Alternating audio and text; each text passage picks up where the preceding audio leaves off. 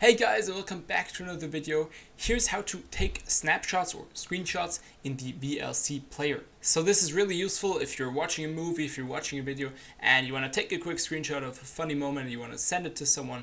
So we'll go over how to take this screenshot and then how to find it, and then you can share it to anyone you want to. So first of all, open up the VLC Player, and then to take a screenshot while you're watching a movie, on this top bar, click onto Video, and then click on Take Snapshot. This snapshot will then be saved on your PC. Usually it'll just be saved to the My Documents and then My Pictures on your File Explorer. So this would be right here. So you go onto your File Explorer, then you can go onto this PC right here, then go onto Documents, and then look for My Pictures. And then it'll be saved right there, usually. Now another way of taking the screenshot is either pressing Shift and S on your keyboard if you're on Windows. If you're on Mac, it's Command, Alt, and S.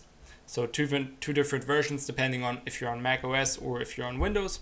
And now if you want to change where the file is saved, maybe you want to change the format, you can do this all right here. So just click onto Tools, go onto Preferences, and go onto Video. And now you can see here, Video Snapshots. So you can change the format, PNG, JPEG, or TIFF. You can change that here, right here, and you can save where it will be saved. So if you want to change the directory, then just click on Browse, and now you can select anything right here. So you could, for example, go onto Pictures here, and then go onto Screenshots. Or you can make a separate folder for your VLC screenshots.